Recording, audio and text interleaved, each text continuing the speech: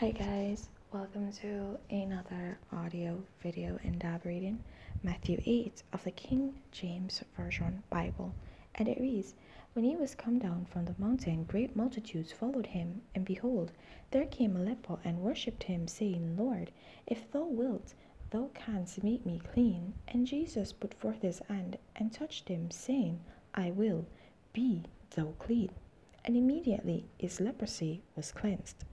And Jesus saith unto him, See thou tell no man, but go thy way, shew thyself to the priest, and offer the gift that Moses commanded for a testimony unto them. And when Jesus was entered into Capernaum, there came unto him a centurion, beseeching him, and saying, Lord, my servant lieth at home sick of the palsy, grievously tormented. And Jesus saith unto him, I will come and heal him. The centurion answered and said, Lord, I am not worthy that thou shouldest come under my roof, but speak the word only, and my servant shall be healed. For I am a man under authority, having soldiers under me, and I say to this man, Go, and he goeth, and to another, Come, and he cometh, and to my servant, Do this, and he doeth it.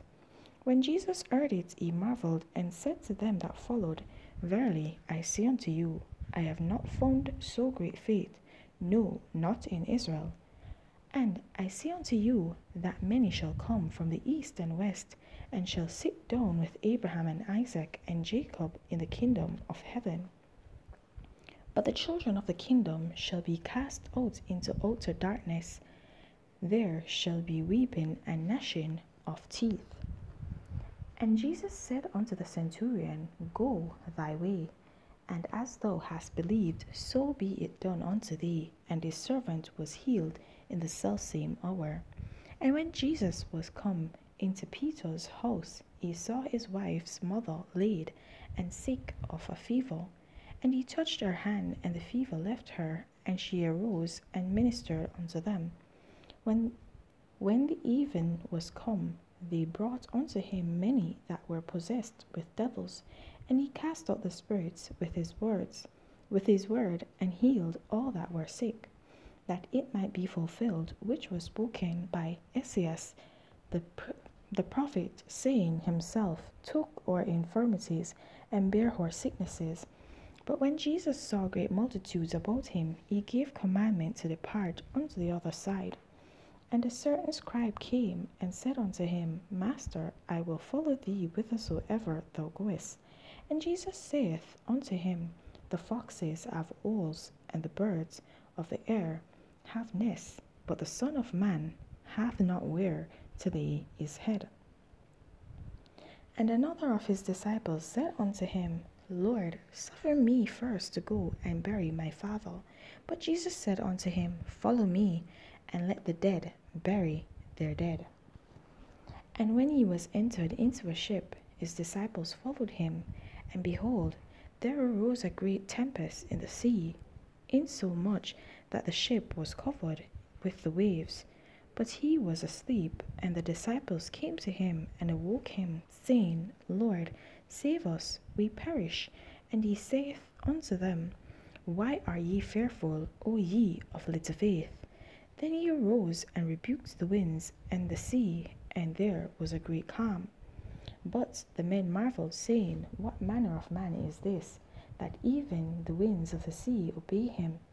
And when he was come to the other side, into the country of the Gergesenes,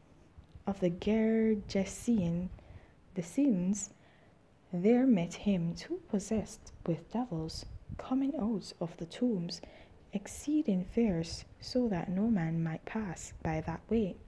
And behold, they cried out, saying, What have we to do with thee, Jesus, thou Son of God? Art thou come hither to torment us before the time? And there was a good way off from them an herd of many swine feeding.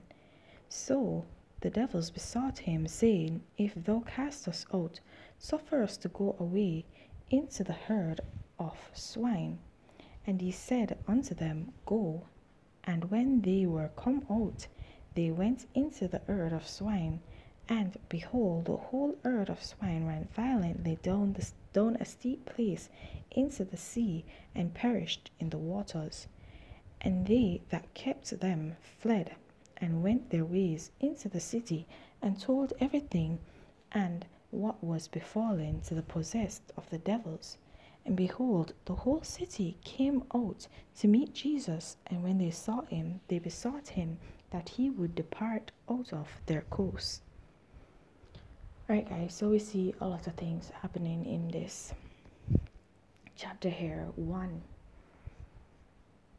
the centurion that came to Jesus and asked that he heal his servant, right? He had faith. He had faith that the mere utterance of Jesus' voice to heal his servant, he would be healed. And he said to Jesus, I know you don't have to come to the location. You don't need to come to my house for the healing to take place. Just say the word and it will be done. And so we see that he had much faith in Jesus, that even though Jesus was saying, I'm going to come, he was like, Lord, I know you don't have to come. I know the magnitude of your power. I know you don't need to. So you don't need to. No need to waste time. Do what you alone can do. And the same was done. However, we see that the disciples, when they were at sea, they were worrying because of the raging winds and the storm.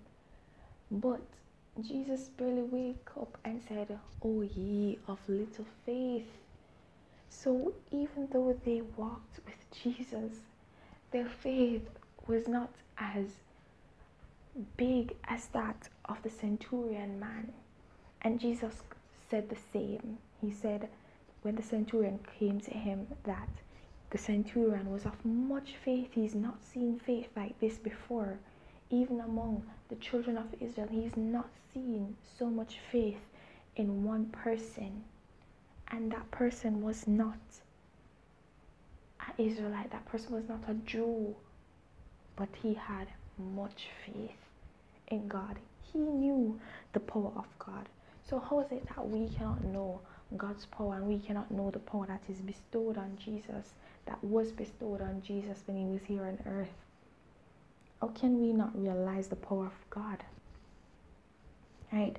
And so that was basically what was done. And also we see where demons tremble at the presence of Jesus. They're fearful of the presence of Jesus, and that shows you also the power of Jesus and of God. And so we need not fear the enemy, but we need to put our trust in God, that he will fight our battles for us. Right? So guys, I'm just gonna leave that right there. So please remember to continue to walk in your salvation. And if you've not gained it, then seek it. There's no better time to begin than the present. Oh yes, and guys, please remember to share your testimonies. Whenever anything, whatever God does for you, share your testimonies. That was also in the scripture here, right? So just share your testimonies. It's very vital and crucial to the ministry. Okay? Have yourself a blessed day. Bye.